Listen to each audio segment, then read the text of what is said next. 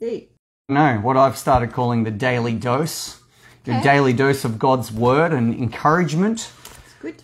Over the next 14 days, we'll be broadcasting daily at 5:30 or thereabouts, pretty close. We made it.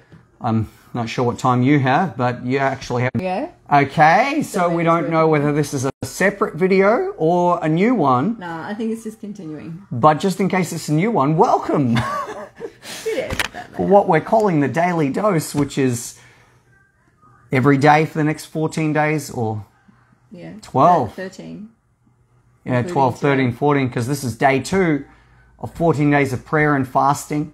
We're going to bring you something from God's word around the topic of prayer and fasting. Okay. For 14 days. Do you think we can do that? Yeah. Of course. 14 different points? Do we have 14 different points written out? The Lord will provide. Let us know where you're watching from. We love the interaction. Yes, we do. Yeah, in fact, Lou had an interaction today from someone, where? Target.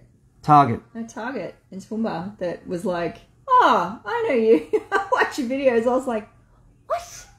But shout out to Hope. Yeah, amazing. I was so encouraged because, you know, you do these things and you just feel the Lord tell you to do them, but you don't necessarily see or hear, you know, oh, this was great and that and the other. Whoops, sorry.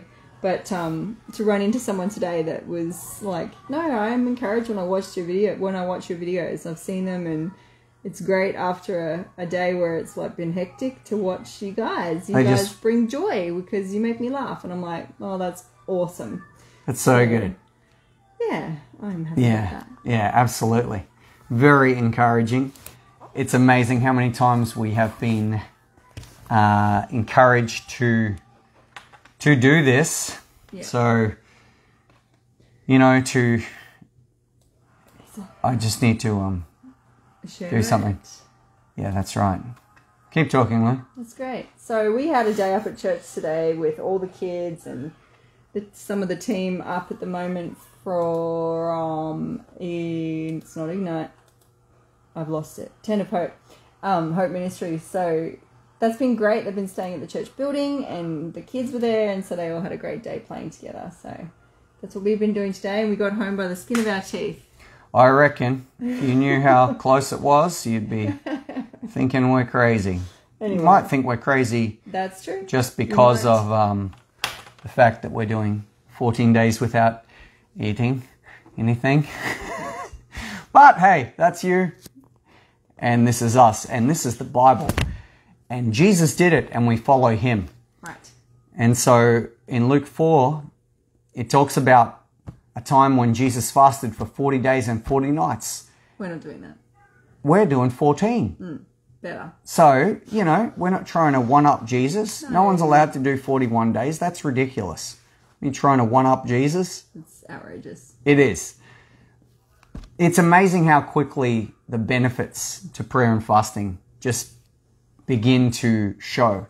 Yeah. One of those things that I found that comes very quickly is a sharpness, an increase in sharpness. Yeah, that's Have you found yes, that? It is so weird because I was walking past, because I had to do a few extra things for getting ready for school today, and as I walked out of Hannah's, you have to have like a token for the car park, and that is normally something I would totally forget and go back to the car and be like, oh, I need a token, and go back. And I was just walking down the stairs and I was like, I need a token to get out of the car park. It just came automatically, no problem. I was like, Lord, that was you. That's fasting and prayer. That's my self being sharper, and that carnal noise is just not getting duller. Yeah. I was like, oh, I would normally not have remembered that. The carnality dulls, the spirit gets sharper. That's right. That's right. So let me read to you from Luke 4. It says that Jesus, full of the Holy Spirit, returned from the Jordan River. He was led by the Spirit in the wilderness, where he was tempted by the devil. For 40 days, he was tempted by the devil. For 40 days, Jesus ate nothing all the time and became very hungry. Then the devil said to him, if you are the Son of God, tell this stone to become a loaf of bread. But, are you all right? Yeah, keep going. But Jesus told him, no, the scriptures say people do not live by bread alone. Well, it's funny reading in the NLT. Or man does not live by bread alone, but by every word that proceeds out of the mouth of God. Then the devil took him up and revealed to him all the kingdoms of this world in a moment of time.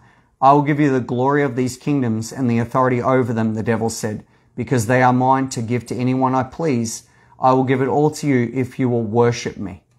Jesus replied, the scriptures say, you must worship the Lord your God and serve him only.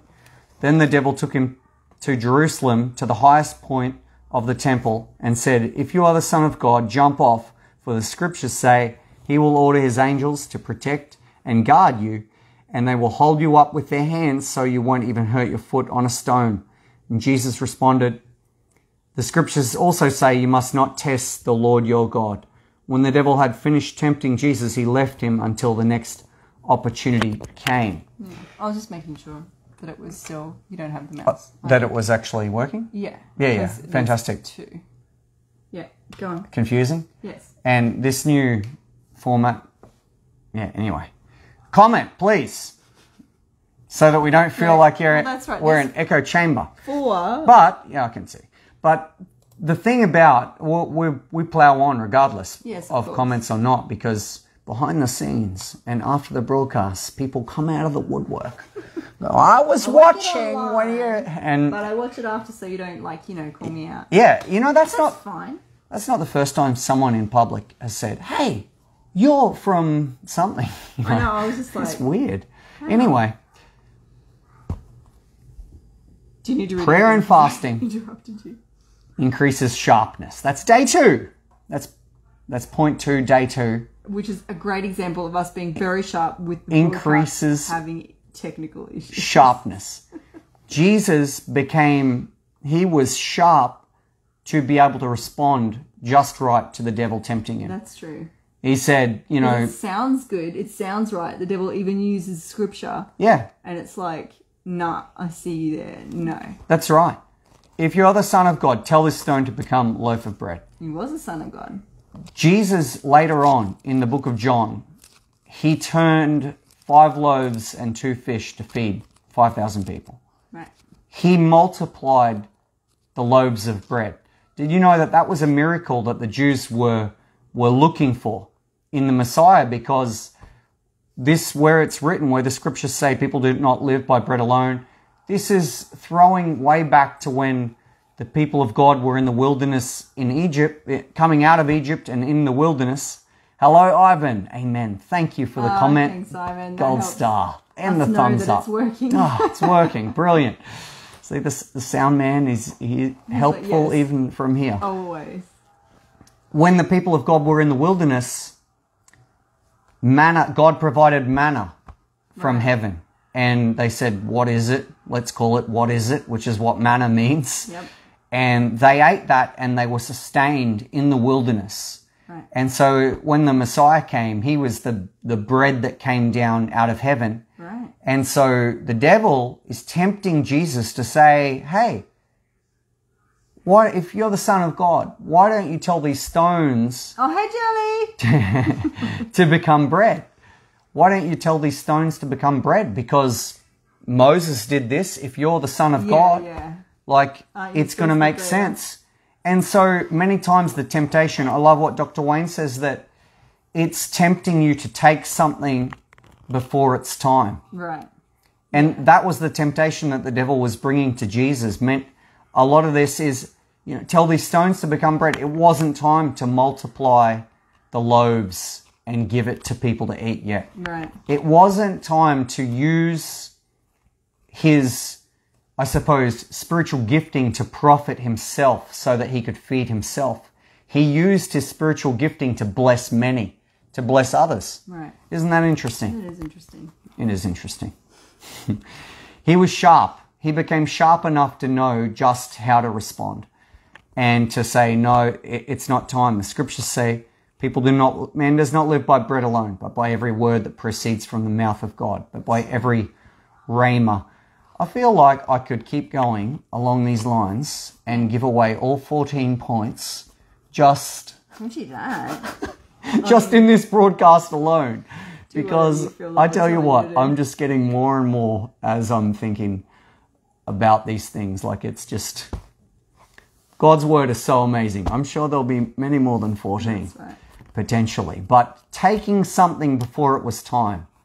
You know, King David had the opportunity to try to take the throne before it was time. That's right. But even when he cut off the hem of Saul's robe, it looked as though God had given Saul into David's hands, and Saul was trying to kill David. And it's like an ideal time to kill Saul and take the throne.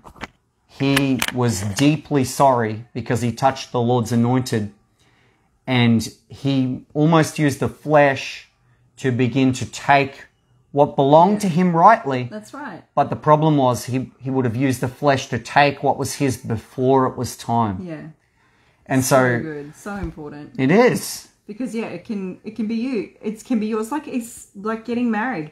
Yeah, well, we're engaged, so we can do whatever we want because we're getting married anyway. It's not time.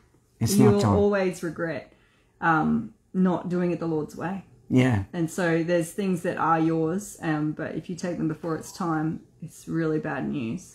And you know what? Many times this is where prophetic words can be dangerous, is because a person can see prophetically something, but is it time to deliver that word to somebody? Yeah, rather should we be storing it up in our heart like Mary did when she knew that Jesus was the Son of God. Come on. This is why I like broadcasting with you.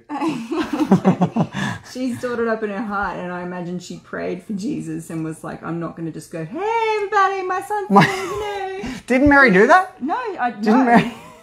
She didn't walk around going like, I'm carrying the Son of God, y'all. Bow down and worship me. Or him, any of it. She didn't. She just treasured, the Bible says she treasured it up in her heart. And Yeah. we should do that. Like, you have to really listen to the Holy Spirit, because, yeah, you can have, like, discernment, and then there's things that blind Freddie can see that so-and-so is called to be an evangelist, and you go up and go, well, the Lord said, just take it easy. do they have the maturity to receive that? That's right. You can really derail people by giving them prophetic words that might even just be your natural discernment to see, like, hey, this person's this, and that. But you giving that to them out of the will of God, it's so dangerous. Like, please read Thus Saith the Lord by John Bevere. Please read that. Great book. Homework for anyone who's looking to grow in the prophetic. Please read that book. It's so good, because it's so true that you can just... It'll put the fear of God into you. That's right, because you can Then read naturally... Fear of the Lord by John Bevere. You can get so caught up, and it's so easy to see, and you can see, yep, this is a bad decision, that's a bad decision, and don't do this. But if you go up to that person and tell them these things outside of God saying, I want you to tell this person that, you can completely wreck them, completely destroy your relationship with them, and having them be derailed from the course of God for their life is very bad. That is so good, Lou. Because you go up to somebody and say, I feel like God's appointed you as like an evangelist, a healing minister, and it's time for you to this. Like, you can see things, but then when you start talking, you can accidentally, if you're not like the fear of the Lord and knowing that the God said this, you can accidentally add some of your stuff in there. You have to be so careful giving prophetic words. Like, you have to know that that the Lord has told you this about those people. Right. If it's directional, prophecy should never be like, you have to do this now. We could get very carried away here, or I could. You should be very careful when someone gives you a prophetic word. Weigh it against the word of God. Is this from God? Does this sit right with me? Is it the right time? Is it the right time? Exactly. Get counsel, because people get a word, and the word may be very correct. It needs to be right in your spirit. It needs to be right in your spirit. If it's not right in your spirit, then don't move on it. That's right. And the Holy Spirit will warn you. You'll get and then you just never force yourself to be comfortable with something that the Holy Spirit is warning you against.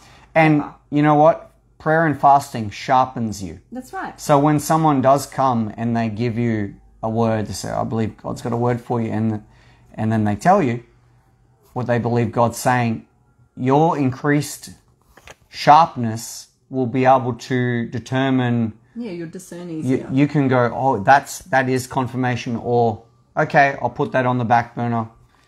we'll see, but I'm not taking it on just yet. I'll weigh it, or a check in your spirit will go, no. Listen to the check. And then, okay, I can see that bit, but the rest of it, absolutely not. You'll become sharper through times of prayer and fasting. That's right. You know, yeah, it's true. It's really true. You do become sharper. Jesus was very sharp. And it's interesting how the temptation where the devil brought these things to Jesus saying, you know, the scriptures say you must worship the Lord your God. When he says, I will give you the glory of these kingdoms and authority over them. Basically, the kingdoms, the devil took him up and revealed to him all the kingdoms of the world in a moment of time. I will give you the glory of these kingdoms and the authority over them.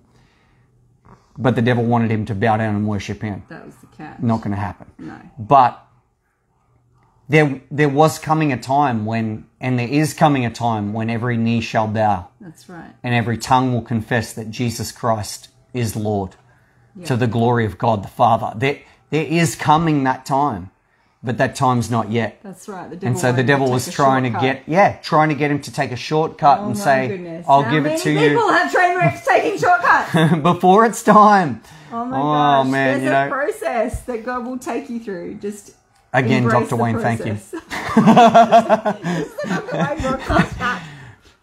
Even some of what he has taught, which I think is pretty fascinating, was that the problem with David and Bathsheba when he committed adultery was that David took Bathsheba before it was time. Yeah.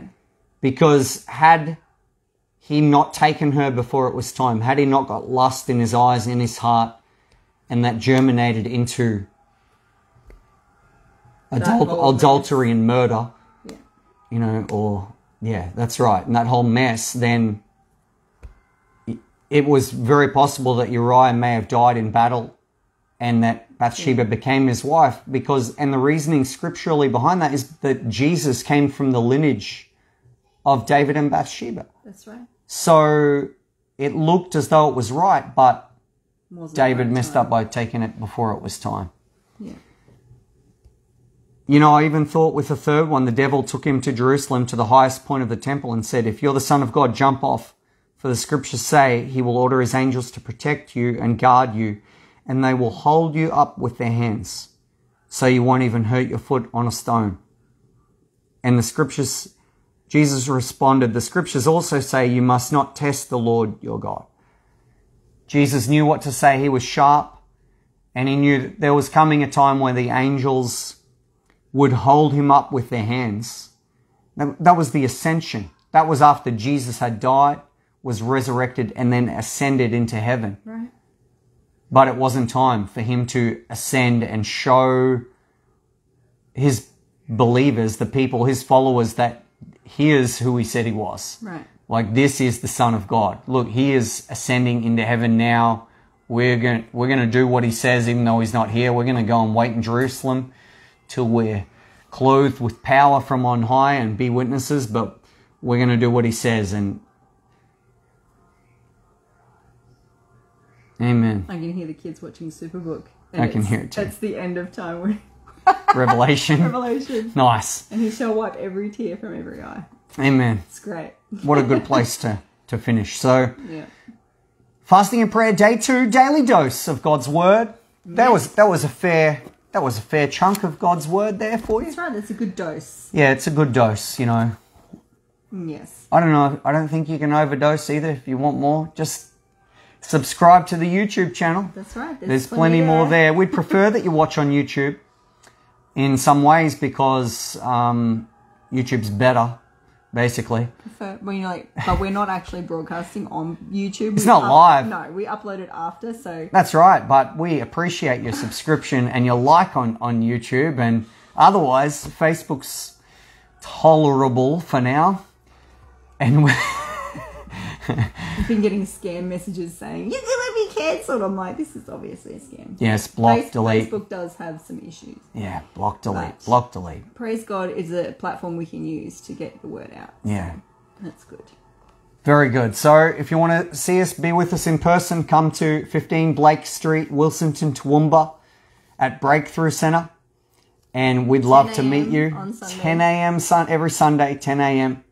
We'd love to meet you. We'd love to see you there. Encourage you with God's word and just meet some other great people as well. And come and have a coffee and, well, not some food this time, but maybe next time. Maybe in 14 days. No, visitors are welcome to eat. Of course. We're not like religiously cult-like forcing people to fast. It hasn't been forced at It's all. up to them. Oh, look, there's my microphone. Oh, you probably haven't heard a word Sorry, that Lou everybody. said. And we're probably like banging the table and you're like, my ears. Well, hopefully you still heard what I said. That's right. If not, unlucky. That's right. Sorry. If you want to give to Breakthrough Centre, we'd appreciate that.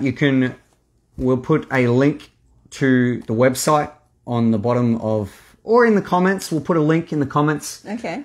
Seeing that you're so slow in commenting, actually, most of you. That's rude. Yeah, but, if they're slow commenting, then I begin to troll and begin to poke. And That's me. Yes. Look, you haven't even said hi to Luke. He said something. Hey, Luke. Thank you. Thank you, Luke. Okay, why? Why? So unprofessional. There you go. What's this sticker? Stop it. We're going to go because Matt's playing with the phone. I can mute Luke if I want to. Oh my gosh. What's this? Can you please stop? Okay, we've got a... Now we don't even know how to end the broadcast. I've wrecked. You did. I've wrecked. What have you done? Okay. Anyway, we'll work that out. See you tomorrow at 5:30. Lou will pray. If you don't know Jesus, you need to. Why don't you pray this? Dear God, if you really sent Jesus to die for me, I want to say thank you and receive you into my life as my Lord and Savior. In Jesus' name. Let us know. Send us a message. We'd love to hear from you. God is good. He loves you enough to send his son. All right. Now, do you want me to pray? Yeah, you can pray as well. Okay. Father, thank you for the ordination of prayer and fasting. We thank you for it. And even though our flesh hates it, or mine does, thank you that it is a spiritual benefit. You've put it in your word, and we, in faith, using that as something to put us in step with you, Father. Thank you that it's something that we can hook into, and it's just going to take us higher and higher. Thank you for the wind of your spirit. Allow each person to feel that where they are in their homes now, wherever they're watching from. Father, we ask that you be there and help them feel your presence, Lord. Just strengthen each person as they choose to pray and fast and put time aside with you, Lord. We ask that you move on their behalf. As your word says, that you're looking to and fro, looking for someone who you can show yourself strong on their behalf. So, Father, those of us that are praying and fasting, we're those ones. So thank you, Lord, that you're faithful to do that for us in Jesus' name. Yes. Thank Amen. Awesome. Thank you so much for joining us. We'll see you tomorrow. 5:30. 5:30 p.m. Right. Okay. Bye. No way I'm doing AM.